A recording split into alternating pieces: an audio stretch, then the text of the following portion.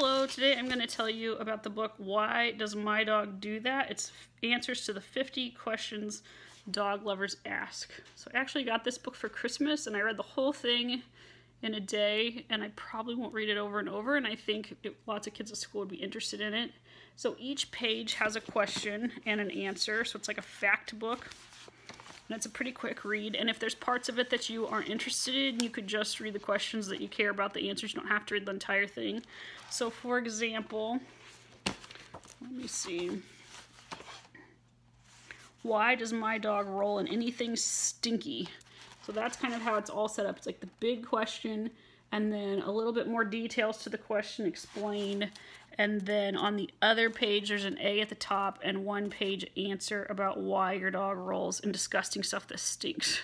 So, and then every page is a different question, and it's not really long. It says, why does my dog behave badly at the front door? Like, always crowing crazy, right? If somebody rings your doorbell more than other places.